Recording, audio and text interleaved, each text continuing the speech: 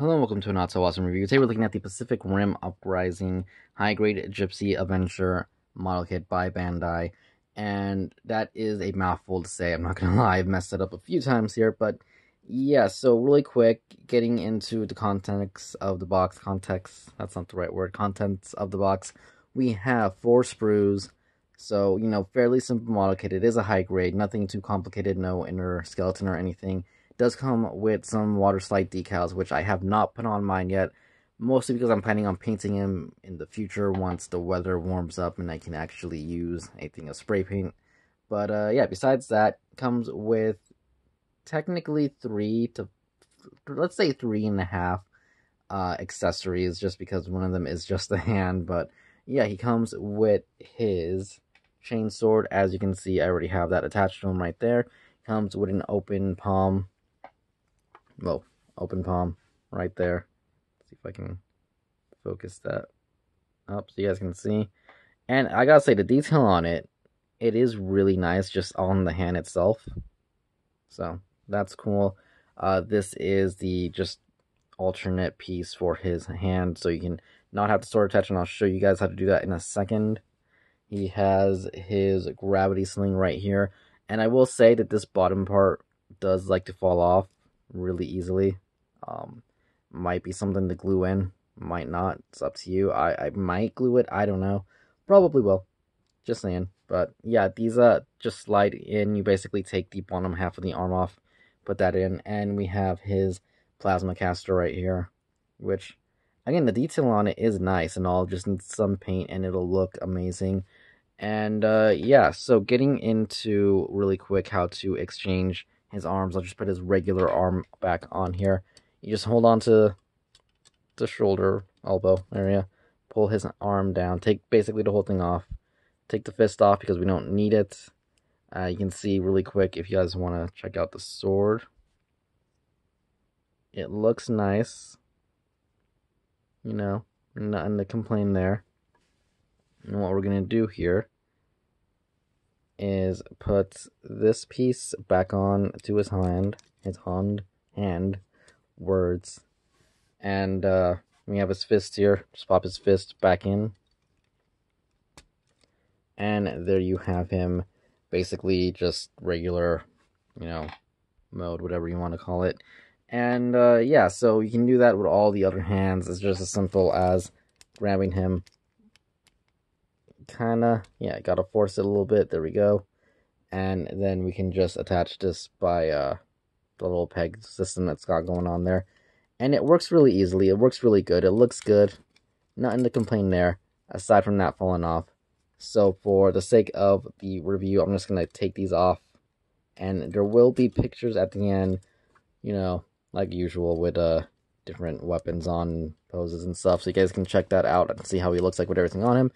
But yeah, so getting on to the review of the figure itself, I will say, first of all, putting them together, pretty straightforward, pretty easy. If you put a Gundam together, if you put a Figurized figure together, well, let's just go with Gundam. If you put a Gundam together, fairly simple build, you shouldn't be lost in it at all. It's really an easy model kit.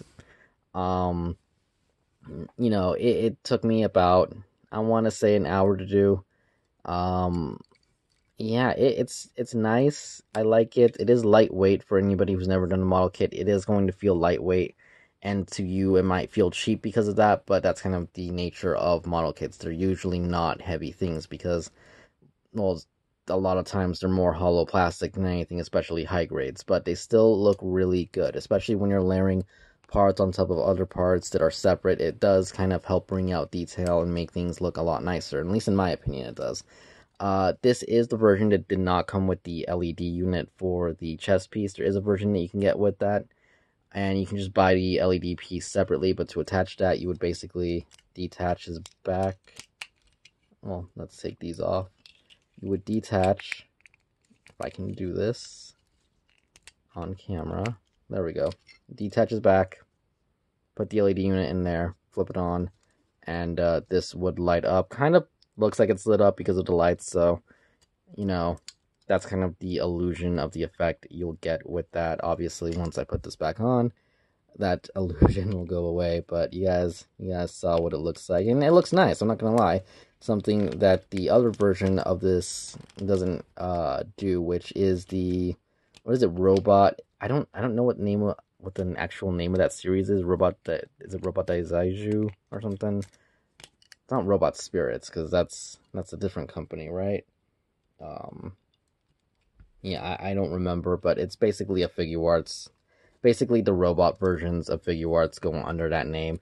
And surprisingly enough, those are actually available in local stores like GameStop. I've seen one at Barnes and Noble, and in Toys R Us. While it lasts, they have those figures. So, you have your options. If you're not a model kit person, if you don't feel comfortable putting one together, you can just get one of those. It's actually about $5 cheaper than this guy's retail price, which is about 25 bucks depending on where you shop around.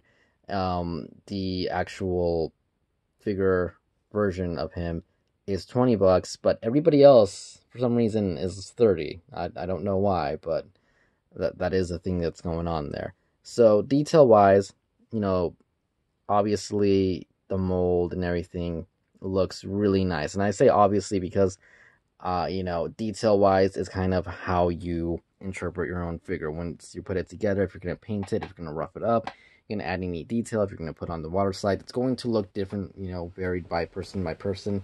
If you're not going to do anything like that, this is basically what you're going to get out of the box. And it doesn't look bad at all. The color is really pretty accurate to what you see in the movie and the trailers and everything. It looks like the Gipsy Avenger, and that's basically the important thing. Model kits, like I said before, you can make it your own, make it look as nice as you want, paint it up, customize it, make it have different colors. It's really up to you. But like I said, mold-wise, it is good. The detail is there. It looks really nice, and I'm happy with it. I'm not gonna lie. I do really like it. Fun build. And yeah, let's get on to the articulation, which his head is unbelievably limited. He can't really look up, can't really look down, can't really look side to side either because, well, the armor plate here gets in the way. So there's that, but he does have a pivot, so I guess there is something. His arm just popped off, which, happens. It's a model kit. Not a big deal. And there it pops off from there. So his arm can only go about that high without, coming off his body, which isn't that great, to be honest. It's all right, but I kind of expected that because of the way that his armor and everything is built. He does have double jointed elbows, which do really, really good. I do like that. He does have the upper bicep rotation, and he does have a rotation at the wrist and a hinge kind of movement. It's a ball peg, so it's not an actual hinge, but it moves side to side. I do wish that they added a rotation or swivel or something down here at his lower arm, just so we could get a few more poses, like with his sword kind of and everything, just the other way around. I think that would have looked really good, but fortunately that's not a thing they did with this. He does have upper diaphragm rotation, rotation, movement. Can lean forward from there a little bit, lean back a little bit, lean side to side a little bit. Not too much, but he does have another one down here at the bottom, which gives him more range to go back a little bit more, lean forward a little bit more, and even rotate side to side a lot more, actually. So there's that. You can kick forward basically as much as you want, all the way around if you really want. And it goes straight, in case you're wondering, so that is a bonus right there. Can kink out about that much. Double jointing the knees that do unbelievably good. His foot moves up, kind of moves back, pops off, and does have ankle pivot, which I think works really good. So overall, it's not, the most fancy. It's not something you're going to get from like a master grade movement or anything like that. And like I said, I don't have the robot. Is it Robot Spirits? I'm not gonna know the name. Someone's gonna correct me. Probably, maybe. We'll see. But I don't know how the movement on that figure works. I don't know because I don't have it. If I get it, I will do a comparison. But for what this model kit is, for the price point, it's not bad. Now, obviously, if you don't want to put them all get together, something like that, then by all means, definitely pick up the other figure. Why not? I mean, the basic bonus here is the fact that you can paint him up, make him look as nice as you want. Though for the price point, you can technically do that to the action figure. The main difference here really is going to come down to, do you want to build it? Do you think the mold and the body looks better? And do you want to be able to light up his chest? I'm going to leave that up to you guys. And like I said, if I get the figure, I will do a comparison review. But anyways, let's get on to some comparisons with other figures.